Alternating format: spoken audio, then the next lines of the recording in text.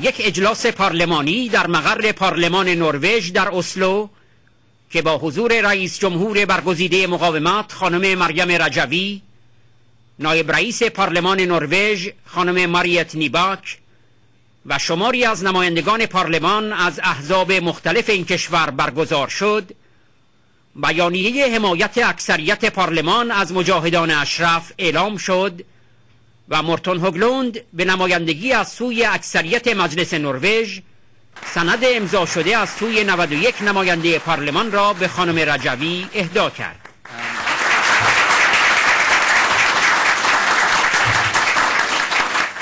در این اجلاس پارلمانی علاوه بر نمایندگان پارلمان نروژ، لورد دالاکیا عضو مجلس اعیان انگلستان و معاون رهبر حزب لیبرال به نمایندگی از سوی کمیته ایران آزاد در مجلسین انگلستان، آقای یان کریستیان لوند نماینده پارلمان دانمارک، دکتر خوان گارسه وکیل مجاهدان اشرف در دادگاه اسپانیا و شمار دیگری از شخصیت‌های سیاسی، حقوقی و مدافعان حقوق بشر در کشورهای اسکاندیناوی شرکت داشتند.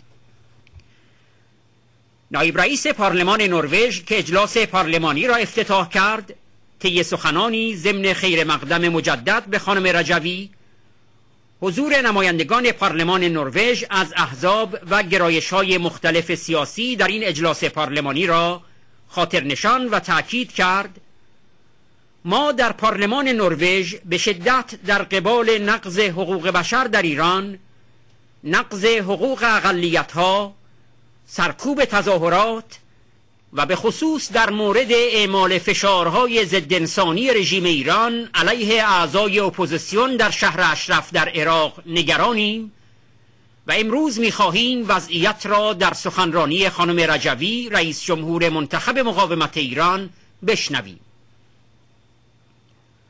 رئیس جمهور برگزیده مقاومت در سخنرانی خود ضمن سپاسگزاری و قدردانی از حمایت اکثریت نمایندگان مردم نروژ از مقاومت ایران و مجاهدان اشرف تأکید کرد: بیانیه اکثریت نمایندگان نروژ که بر حفاظت و ممنوعیت جابجایی اجباری ساکنان اشرف تأکید می‌کند، بیانگر پایبندی شما به ارزش‌های انسانی است.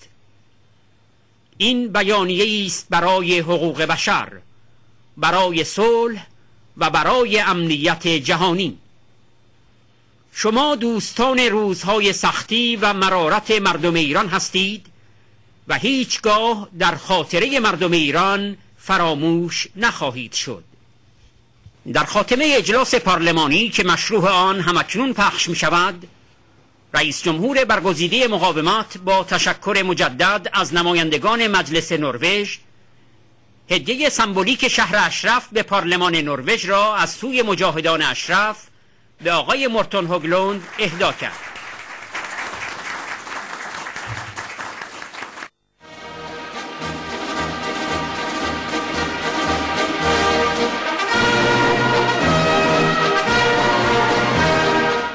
بیانیه اکثریت نمایندگان پارلمان نروژ: ما بسیار نگران وضعیت 3400 عضو اپوزیسیون ایرانی مستقر در کمپ اشرف در عراق هستیم.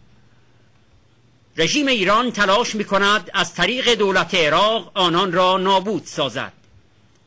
حمله مرگبار نیروهای عراقی به کمپ اشرف در 28 و 29 ژوئیه 11 کشته و 500 زخمی و 36 گروگان از اعضای سازمان مجاهدین خلق ایران اپوزیسیون رژیم ایران به جای گذاشت. گروگان‌های بیگناه تنها بعد از یک کارزار گسترده جهانی و بعد از 72 روز اعتصاب غذا در حالی که در آستانه مرگ قرار داشتند آزاد شدند. عفو بین الملل، فدراسیون جهانی حقوق بشر، سازمان جهانی علیه شکنجه و دیدبان حقوق بشر و اسقف اعظم کانتربری طی بیانیه‌های متعدد ضمن محکوم کردن این حمله نگرانی خود را در مورد وضعیت ساکنان اشرف ابراز داشتند. قطعنامه 24 آوریل 2009 پارلمان اروپا تصریح می‌کند ساکنان اشرف افراد حفاظت شده در چارچوب کنوانسیون 4 ژنو هستند و دولت عراق باید به حقوق آنها احترام بگذارد و از اخراج آنها یا جابجایی اجباری آنها در داخل عراق خودداری کند و به محاصره آنان پایان دهد. امروز یک نگرانی عمومی وجود دارد که نیروهای عراقی بار دیگر به درخواست رژیم ایران و برای خوشامد این رژیم به کشتار ساکنان اشرف مبادرت کنند. نیروهای مهاجم همچنان در اشرف و اطراف آن حضور دارند. ما ضمن اعلام همبستگی با ساکنان اشرف و خانواده های آنها حمایت خود را از خواستهای آنها اعلام و از دولت نروژ می خواهیم در هماهنگی با سازمان ملل متحد، اتحادیه اروپا و دولت آمریکا به طور خاص برای تحقق فوری موارد زیر تلاش کند. تضمین حفاظت ساکنان اشرف و عدم تکرار حمله و خشونت و جابجایی اجباری توسط نیروهای آمریکایی. تأکید سازمان ملل متحد بر ممنوعیت جابجایی اجباری ساکنان اشرف در داخل عراق به عنوان افراد حفاظت شده. التزام دولت عراق به قطعنامه 24 آوریل 2009 پارلمان اروپا و تصریح بر حق ساکنان اشرف در برخورداری از حقوق و حفاظت‌های بنیادین کنوانسیون 4 ژنو. امضا کنندگان بیانیه همچنین از دولت عراق می‌خواهند به مواد فوق که منطبق با موازین حقوق بین الملل و حقوق انسان دوستانه و حقوق بشر بین المللی است احترام بگذارد و آنها را به اجرا درآورد. اجرای این مواد اعتبار و حیثیت عراق به عنوان یک دولت مستقل و دموکراتیک را که متاسفانه زیر علامت سؤال رفته احیا می کند و ارتقا می دهد.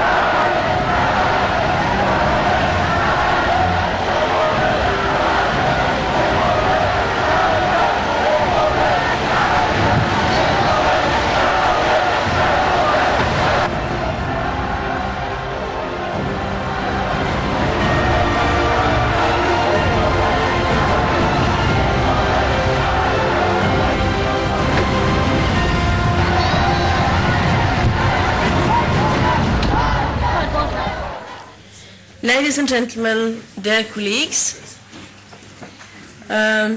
it is an honor for me to welcome you to this meeting. This is a meeting about Iran, and it is also a meeting about the situation in the refugee camp in Ashraf in Iraq. And first and foremost, it is a meeting with Mrs. Maryam Rajavai. Welcome to us. Some of us had the honor and the pleasure of meeting her yesterday, and we were talking to her about the current situation in Iran and also about Ashraf. And may I say, to begin with, that we are all worried. We are worried about the situation in Iran, about the development.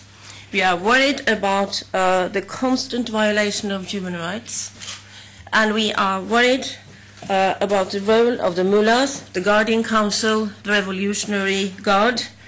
We see the executions of minors, and we don't like what we see. We are also worried about the stability of this regime over many years. But we were also able to see this summer that people were running out into the street in Tehran protesting against the elections, and maybe there is hope. I've been working with Iran for, I think it's 20 years now, and for the first time I feel that people really stood up. But it is difficult in Iran because of the double system of government, so to speak, with the Guardian Council being, and the mullahs being the real people in power. Then, of course, we are genuinely worried about the situation in Ashraf. And can I add that when the Committee on Foreign Affairs, that was the committee until this autumn, had a visit from the Secretary General of the UN in June, we took up the situation of what was going on in Ashraf. You will hear more about this. My role here is to welcome you all, and first of all to welcome Mrs. Maryam Rajavai once again. You've been in Norway twice before. I remember very well the first time. I was in 1995. And what I remember most was that Maryam Rajavai wanted to attend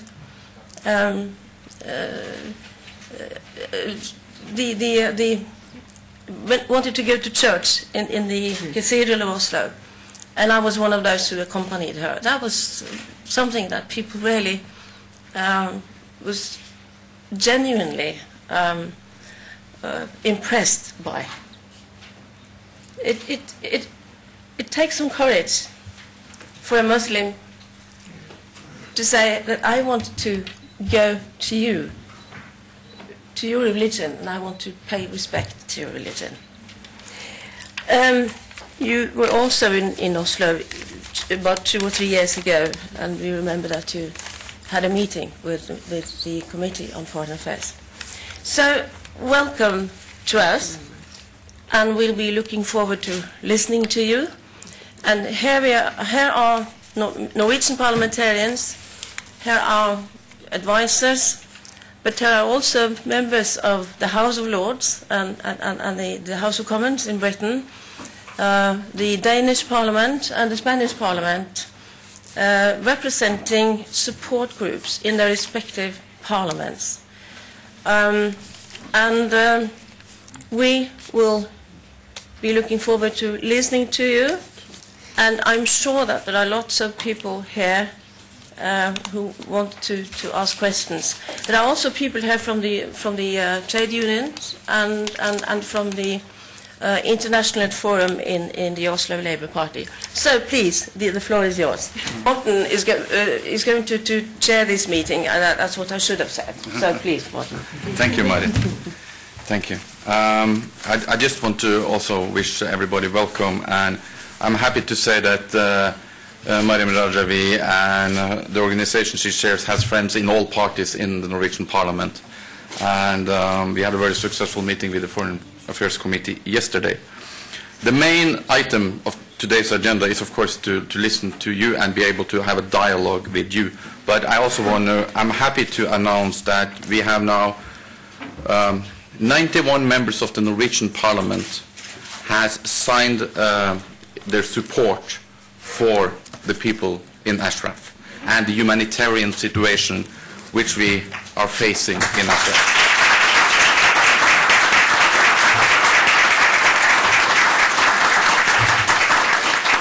And this shows the broad support for the people of Ashraf, for freedom in Iran, and I'm very happy to hand over this book with the signatures.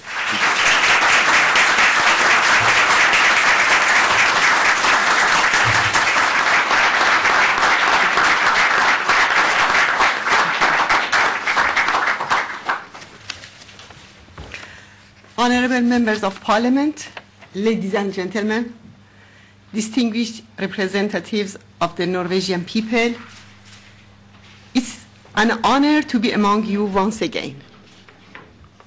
I would like to first, on behalf of the Iranian people, express my deepest gratitude to you for your support of the Iranian resistance for democracy and freedom. I would like to thank you, especially on behalf of the Mujahideen of Camp Ashraf, for your efforts in support of their rights. The declaration of the majority of the Norwegian parliament underlining protection and prohibition of the forcible displacement of Ashraf residents indicates your dedication to human values. This is a declaration for human rights, for peace, for security in the world. You are friends of the Iranian people in hardship, and you will never be forgotten. The last time that I was here, I spoke to you of my dream for a free and democratic Iran.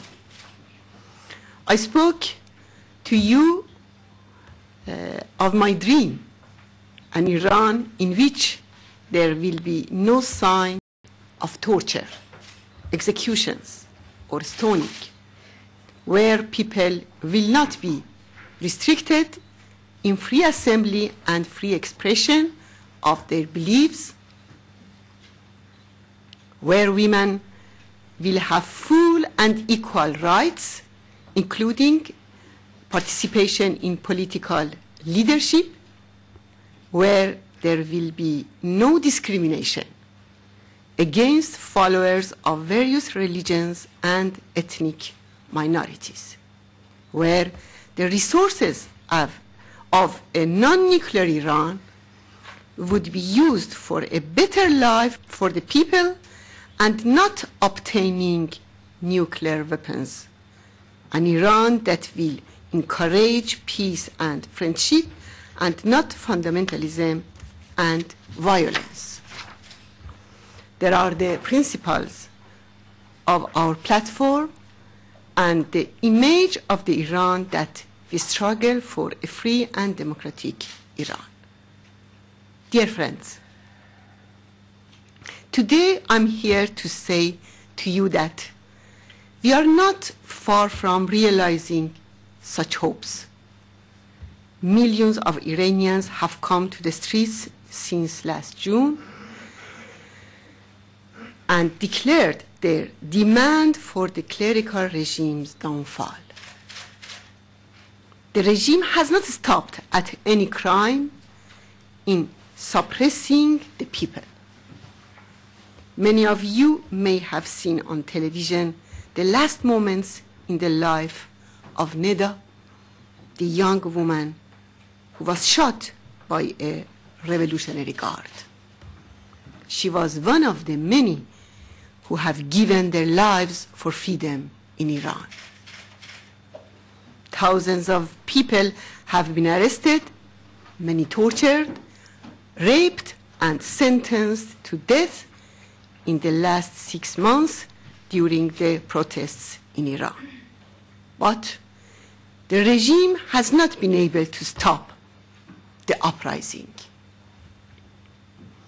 1 month after the start of the uprising in Iran, during last July, Iraqi forces attacked Iran's organized opposition in Camp Ashraf at the behest of the mullah's regime.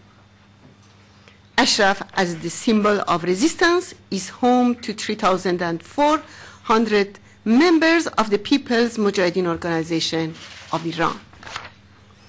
The Norwegian people are proud of their resistance to Nazi occupation.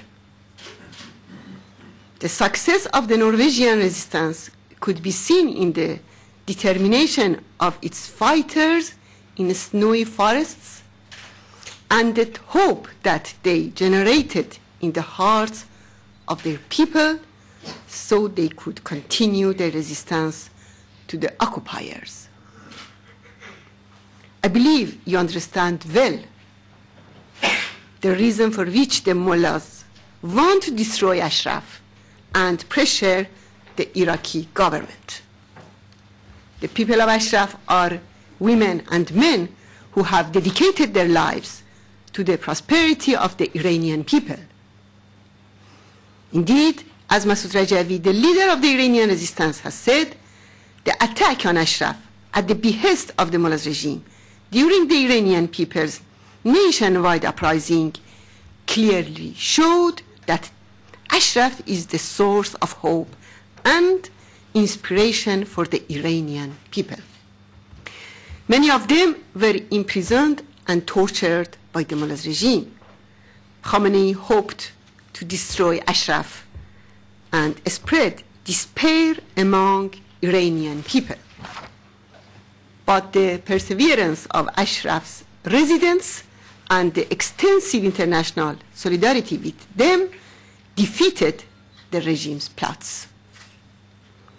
The UN Secretary General, Mr. Ban Ki-moon, formally declared in his report to the Security Council last month that UNAMI, with support from the United Nations High Commissioner on Human Rights, has undertaken the monitoring responsibility in Ashraf. This is an important step forward, but the battle continues.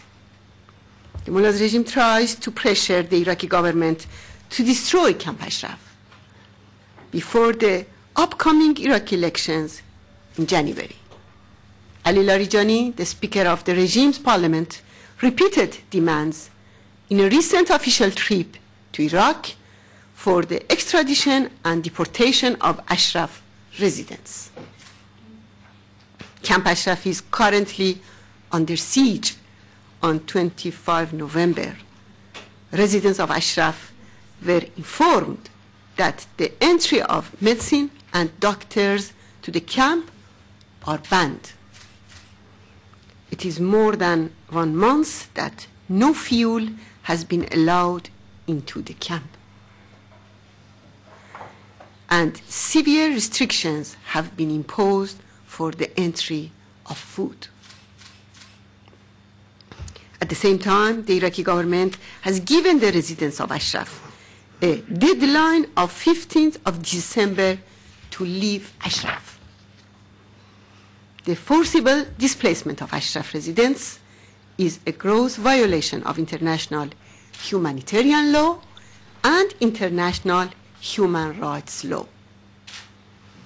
The displacement of Ashraf residents to an isolated region or one that is under the influence of the mullahs regime is a prelude to their massacre.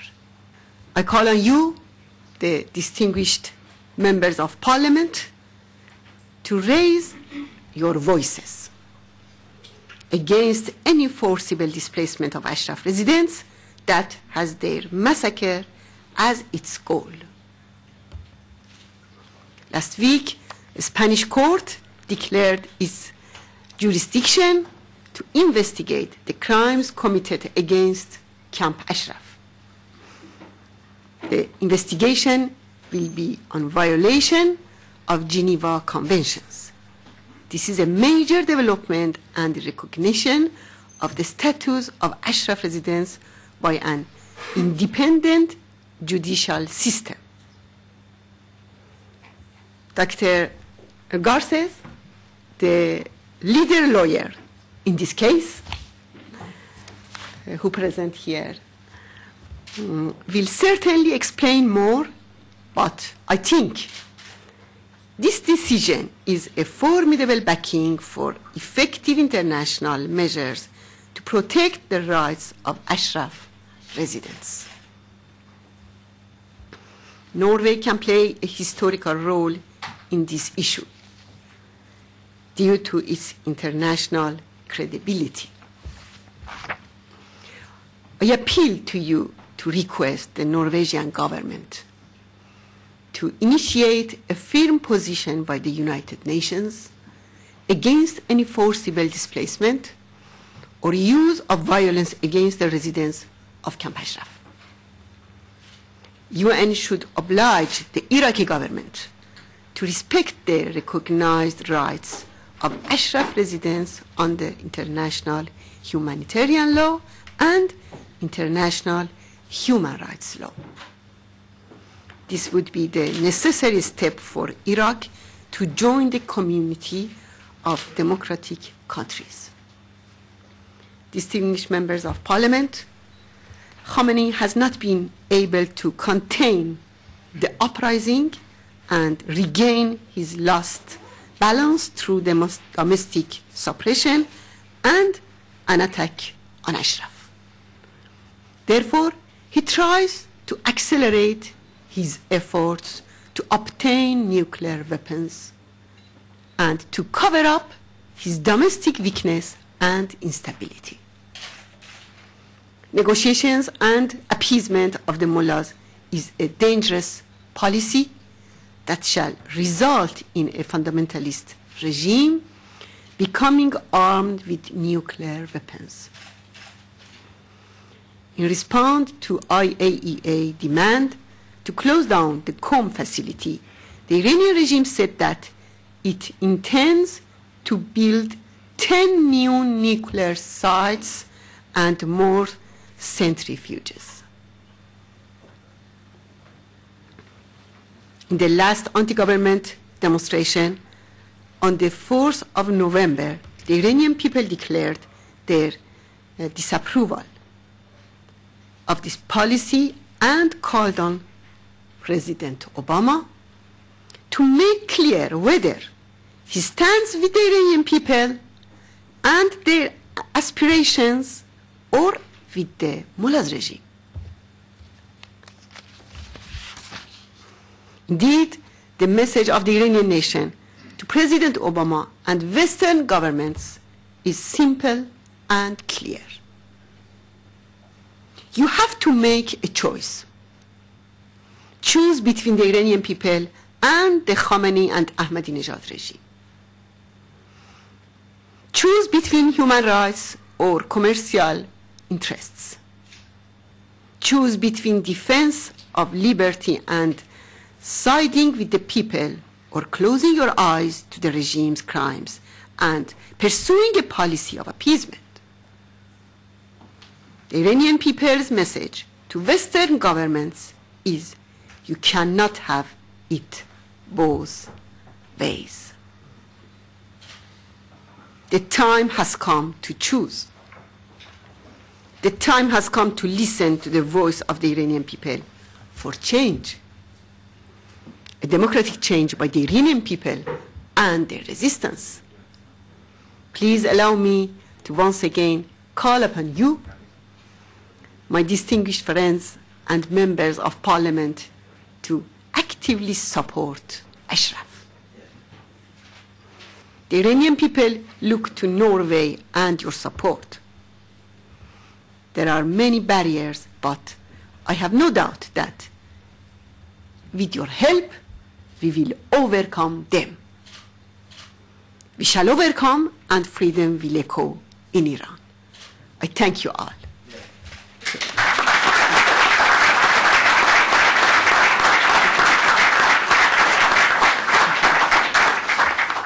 Thank you so much. I would now like to ask a few of our international friends who are here to just make some short comments. Lord Dulakia from the UK House of Lords. He is the Deputy Leader of the Liberal Party and he's speaking on behalf of the British Parliamentary Committee for Iran. You have the floor, sir.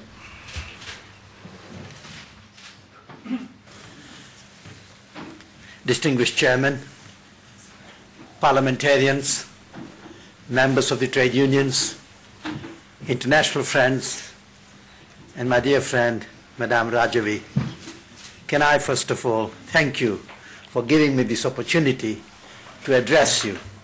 I come here as a British parliamentarian, a member of the House of Lords, and I come here also to demonstrate that my parliament, within which over 300 members in the House of Commons have given support to the cause of Iranian movement, and in the House of Lords, equally the same number of people who have been part of support for the cause of the freedom of Iran as advocated by Mrs. Rajavai. It hasn't been an easy exercise, but let me say why I'm here. You know, everywhere in the world that I travel, Norway and the Scandinavian country stand as a beacon of democracy and rights and liberties of people throughout the world. Some of us can't claim the same thing because we were part of an imperial heritage. But you can, because you have that respect throughout the world. And I'm here again to support you. And I'm delighted that 91 or more than 90 people have signed that particular resolution that shows your determination in terms of tackling the injustice that exists in Iran today. But there is another reason I'm here. You were gracious enough as your Nobel Prize Committee to award an honor for peace to President Obama, who is going to come here in the next couple of days, I hear, and you will honor him for that. I just want you to have a quiet chat with him, that with that peace, he also carries the responsibility to make sure that there is justice and peace and liberty in Iran. And as a sign of that one, United States must come out of the cocoon within which it finds itself and support, to start off with, the citizens of Ashraf. But there is another reason why we are here. Because Iran insulted the Nobel Committee by returning one of the Nobel Prize to one of its citizens. That shows you how oppressive this regime has been. And it is right and proper. And I always said, it is not people who are fighting in Ashraf to preserve their rights and dignity to stay there, which is their right under the United Nations Convention. They will do that. But when good people do not speak, then we are as responsible as the others in trying to condone what is going on. And I very much hope that we'll be able to put right. And the reason I say this, as British parliamentarians, we are very proud. We took the government on when they proscribed PMOI as a terrorist organization. And we say no. We took up them through various courts in the United Kingdom. And finally, it was resolved at the highest level that this was not a terrorist organization. And indeed, we are very proud in the memory of Lord Slynn and other famous constitutional lawyers who played their part in trying to light this beacon and saying to the world, respect for what this particular movement is doing. But the second reason I think is also very important. Mrs. Rajavai mentioned about the position that Iran plays in world politics. Do you know it is in the interest of Iran to focus attention on Ashraf in what is going on, because it can then hide behind that particular picture for some of the vile policy it is pursuing in relation to nuclear arms, in relation to the shipment of arms to parts of African continent, in parts of Eritrea, in Somalia, where it has created so much uneasiness, strife, and it is against the interest of many of the peace-loving nations in the way Iran is behaving, apart from its nuclear capacity that Mrs. Rajavai has mentioned. So what do we do? And I've got a very limited time, and I think it is right and we identify this very clearly. I have always believed that citizens of Ashraf must be protected. The violence that was perpetrated, which resulted in a number of deaths, but more important than that, the injuries that was caused. And I can tell you, if any one of you were to watch that particular video, you will have tears in your eyes, because this should not happen to any citizen who is a peace-loving person living in that country. And I can tell you now, when the Americans and Britons and everybody have left Iraq, I have no doubt at all that Iran's eyes is also on Iraq and much of the wealth, etc., that it could sequester from that particular country. We need to make sure that this doesn't happen. So how do we go about it? In the few minutes of my time, let me first of all say that we must speak up at every level. United Nations, UNAMI, not simply should monitor. Monitoring is the end product of what has happened. They'll say, yes, this is what happened, but I don't even want that to happen. And for that not to happen, United Nations has a right, UNAMI has a right to ensure that it offers that particular protection on behalf of the civilized world to the citizens of Ashraf. But we must have another strategy. I said to you, we can't keep quiet about it. We can't just sit down and say, yes, we are aware, pass a resolution saying this is wrong. I have advocated to my own government, I've said, that I'm very keen, as part of the British delegation, part of the delegation from the European Union, and I hope countries like Norway will associate, that we go to Ashraf and warn the governments of Iran and Iraq that we are watching you. We are here to ensure that there is justice and freedom of the people who are living in that camp. And if that were not to happen, then let me tell you, we should warn them now that we will hound those who perpetrate such crime against innocent citizens by making sure that International Criminal Court actually will deal with this particular issue, as we have been dealing with this issue in Serbia, as we have been dealing with these particular issues in relation to Rwanda, as we are dealing with this particular issue in relation to Sierra Leone and other parts of the world. They must know that they will be accountable for what happens to people in Ashraf. But there is another strategy as well. And that strategy effectively means that if we want the peace, if we want the stability of the nations around us, then I think it is right and proper that all of us are part of a movement within which we make sure that that resolution of the rights to remain stays there. But we need to press United Nations as well, not simply of their particular role in Iraq and Ashraf, but very much in the United Nations of what we can do. I started, Mr. Chairman, as saying that Norway is the conscience of the world. But I want all of us to ensure that there are some issues on which civilized world will never compromise. And the rights and the liberties of people of Ashraf is one that such issue on which we will stand together and fight that. Thank you very much indeed.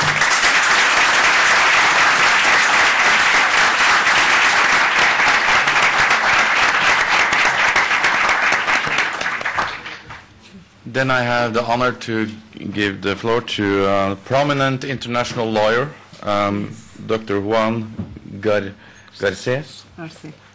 And we will very much like to hear from him about the legal perspectives and whatever he has to convey. The floor is yours. Mr. Chairman, Mr. Rajavai, distinguished parliamentarians, ladies and gentlemen. I come from the south of Europe, from Spain, and let me tell you that it is an honor to me to take the floor in the Norwegian Parliament and explain to you the admiration to your democratic evolution since the 19th century that I have been studying with admiration, and also the civilized way in which you resisted the occupation by foreign power during the Second World War, and how I will speak today with a few minutes that I have only on some legal dimensions of the Ashraf situation. Ashraf people has a strong legal resource in his hands. He received the status of protected persons under the 4th Geneva Convention in 2003 after the Security Council approved the resolution 1511 that mandated the occupying forces to take several initiatives in Iraq.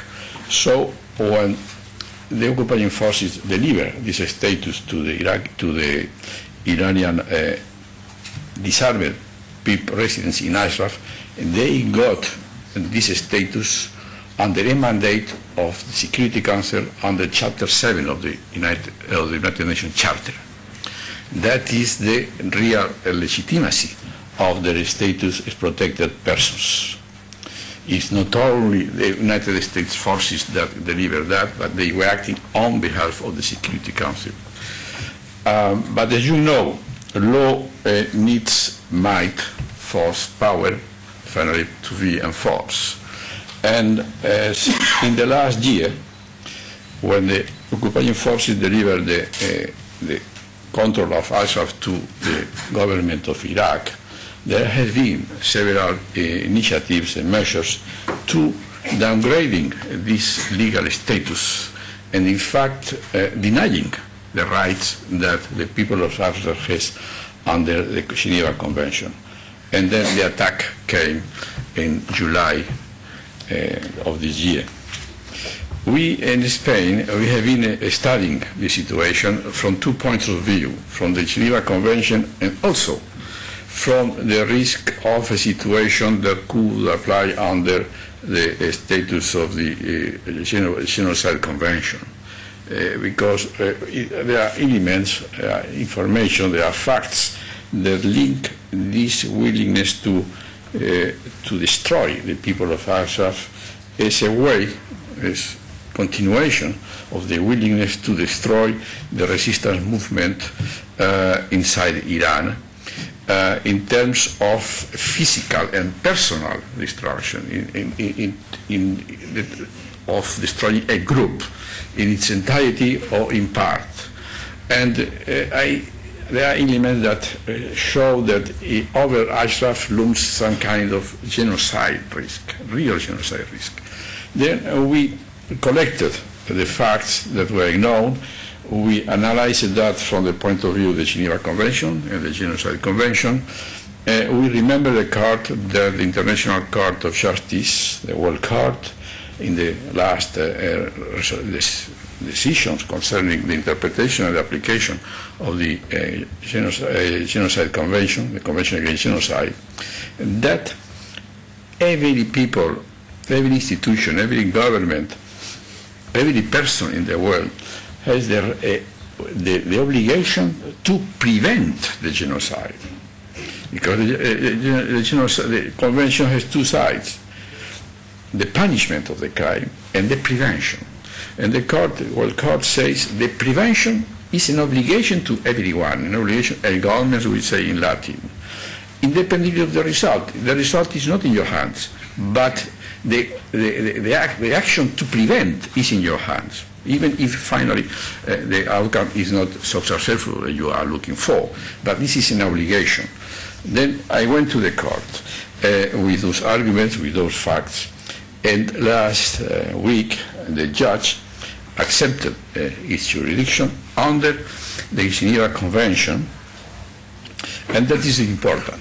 It's a precedent very interesting because the internal Spanish law concerning universal jurisdiction says that a Spanish court has only jurisdiction if three conditions are present. The defendant is in Spain, or there are Spaniards involved in the crime, or there is a special link between Spain and the country where the facts are committed. In neither of the three conditions are present in this case. No.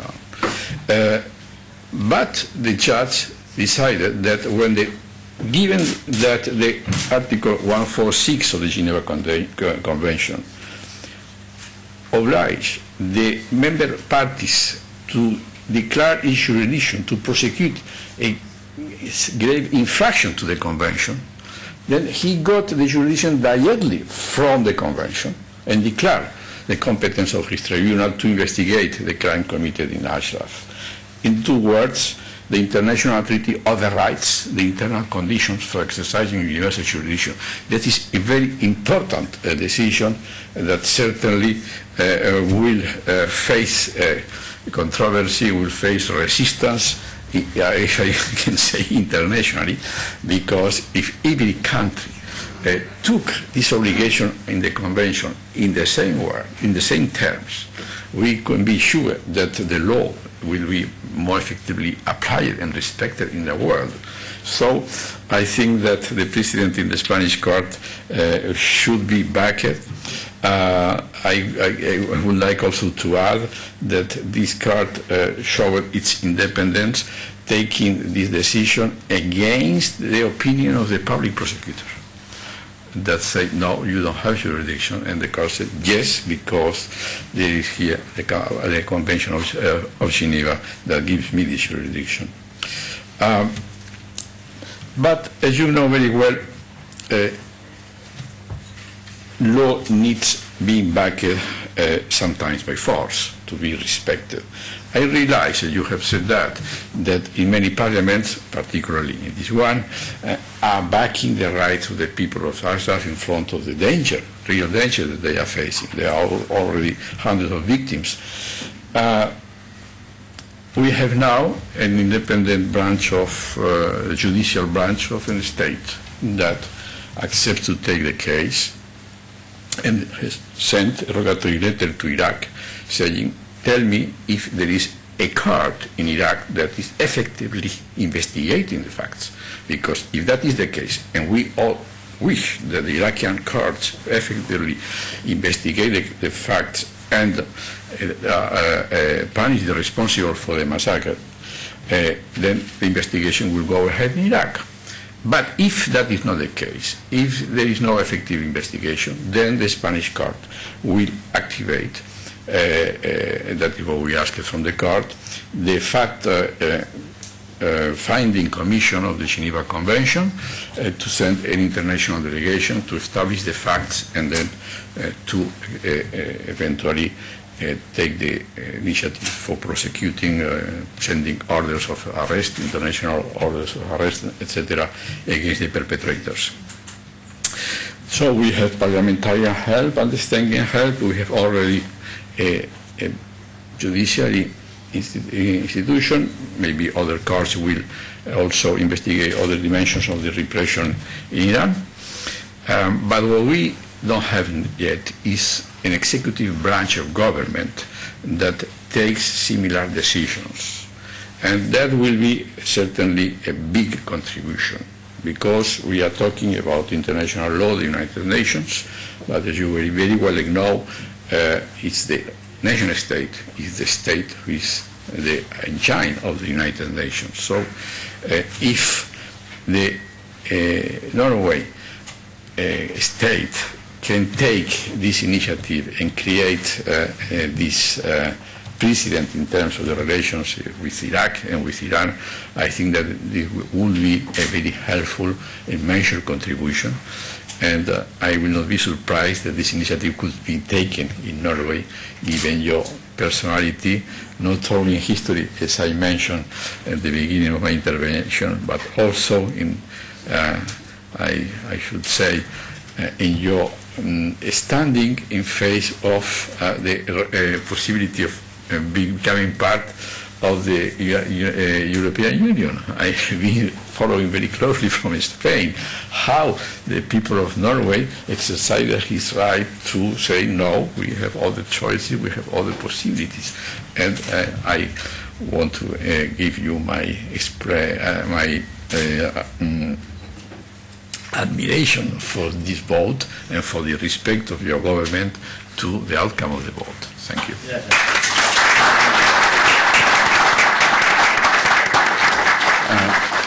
Thank you very much. I will now ask my very good friend, Jens Christian Lund, Member of the Parliament of Denmark, to give a short comment. Madam President, dear colleagues, dear friends, ladies and gentlemen, I am a little unhappy to stand here after 3 so marvelous speeches, because first of all my English is awful. Secondly, I cannot speak as well as the other 3 persons who had made the speech. But I will say something to you. As you know, or some of you know, I have been a soldier for 42 years. and by mistake I was elected to the Danish Parliament. And after coming to the Parliament, I realized that the most important thing for me was to look at the system in Iran. As a former soldier, I cannot accept a system like the Iranian system. And therefore, I would like to make tribute to all these people who have been killed by the system, and also to the people who were killed during the attack on Ashraf last July. I think it is, as a human being, it is a disaster that things can happen like this has happened.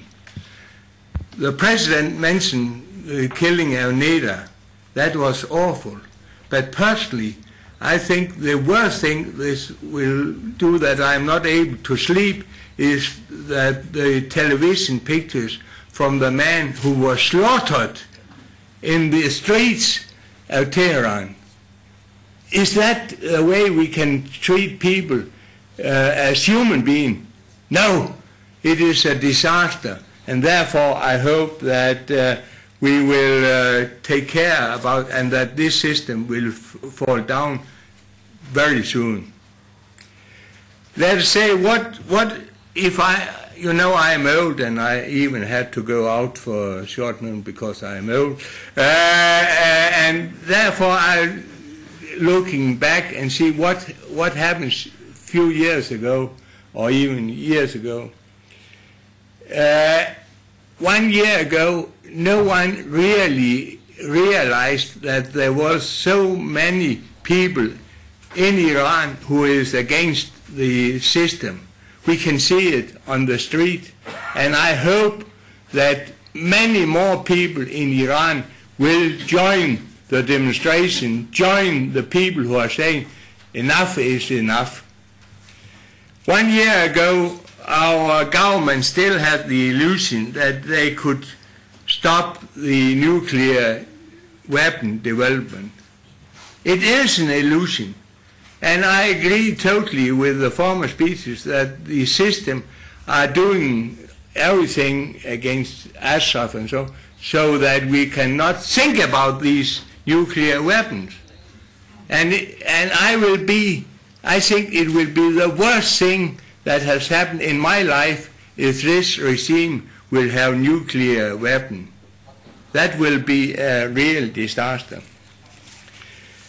A year ago, or a little bit more than a year ago, PMOY was still on the terror list. When I started, I said to myself, it might be they are terrorists.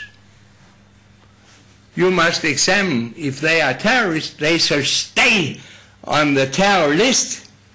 What I realized was that 7 court decisions said they are not terrorists. I will work very hard to try to convince people that PMOY is taken away from the terror list, and it is. So I'm proud about this, and we worked a little bit about that in Denmark, the Danish Parliament. Therefore, I am very happy, and I hope that United States will listen about this. Ashraf. I discuss this very often with my Minister of Foreign Affairs, and he says it is a decision for the Iraqi people, the Iraqi government, and I am saying no, it is for the world's people, because as the former speeches have said, if we will allow this camp to be removed and to be removed to another area where the safety is not in the same condition as it is in Ashraf, it will be a disaster for the whole world. Therefore, we have to protect it, we have to strengthen it, and I am very happy what I have heard here today. I was a commander in the military, and I know if I was going to war with someone else, I really do not hope that I should go to war. But if I was going to war, like we are in Afghanistan for the moment, we will protect even the wounded enemies. In our hospitals, we will take care about the people who are fighting against us, because that is what it is about in democracy. It is a disaster that in Camp Ashraf they are not allowed to have their doctors, nurses, medicine, fuel. It is against all understanding. I can, as a former colonel, cannot understand that people can react in this way. So I hope the best for the rights of the people in Ashraf.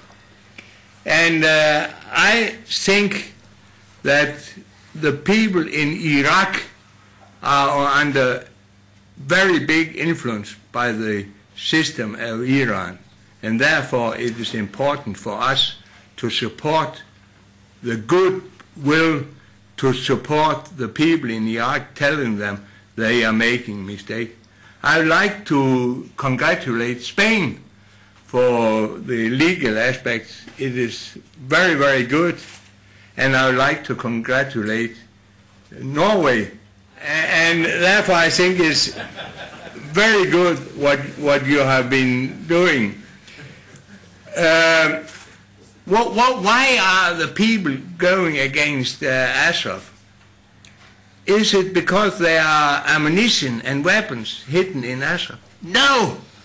Everyone knows that there may be not even a knife.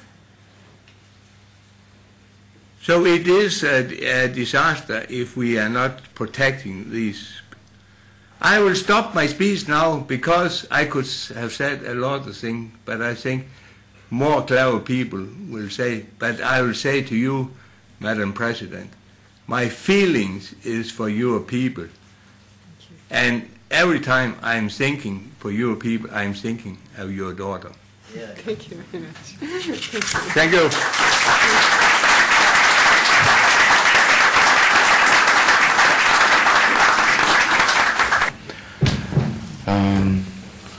I don't know if Mrs. Rajavai want to say something at the end or. من مجددا تشکر میکنم از پارلمانترها و پارلمان و اعضای پارلمان نروژ به خصوص در این شرایط حساس که خامنه‌ای در سرکوب قیام مردم در داخل ایران ناتوان شده. Particularly that Khamenei is now unable to suppress the uprising of the Iranian تمام people. توانش رو به کار برده تا مرکز امید مردم ایران So it's doing its best to اشرف و ساکنین اون رو destroy the center of hope and aspiration for the Iranian people. That means Ashraf and its residents. و اصرار خامنه‌ای و احمدی نژاد برای And the insistence of Khamenei and Ahmadinejad to destroy Camp Ashraf. بهترین شاخصه برای اینکه آلترناتیو این رژیم کی هست. To see what is the alternative to this regime. به همین دلیل من مجدداً اینجا کمک میخوام از همه اعضای پارلمان نروژ. البته قبلا کمکم از سایر پارلمان‌های اروپایی هم خواستم. تشکر میکنم اینجا از پارلمان و کمیته انگلیس، دانمارک و سایر کشورها. Parliamentary Committee in Britain and Denmark. I extend my appreciation to them, and also from Dr. Gatse, and the great achievement, the judicial achievement that he has had so ولی far. فکر میکنم که این همبستگی جهانی علیه یک جنایت علیه International solidarity بشریت against a crime which has been committed in Ashraf فقط به نفع مردم ایران نیست، is not only in the benefits of the Iranian people, به نفع مردم منطقه و but دنیاست. also the benefits of the people of the region and the rest of the world. چون یک دیکتاتوری مذهبی حاکم بر تهران A religious dictatorship ruling Iran از یک آلترناتیو میترسه، is fearful of one اونم alternative, آلترناتیو شورای ملی and مقاومت that is the alternative of the National Council of Resistance in و Iran, نیروی محوری اون یعنی and مجاهدین it's the principal force, the People's Mujahideen تمام Organization of توانشو Iran, داره به کار and میبره اینا therefore رو they are نابود doing their کنه best and using all their tools to destroy this movement, تا شاید بالانس از دست رفته so that they may regain the در balance that داخل they ایران have lost. سرکوب قیام ها رو به دست بیاره. بنابراین من مجددا سپاسگزاری میکنم از بسیج جهانی و بین المللی برای جلوگیری از یک جنایت علیه بشریت. Crime against humanity. Thank you very much. Thank you. Thank you. Thank you.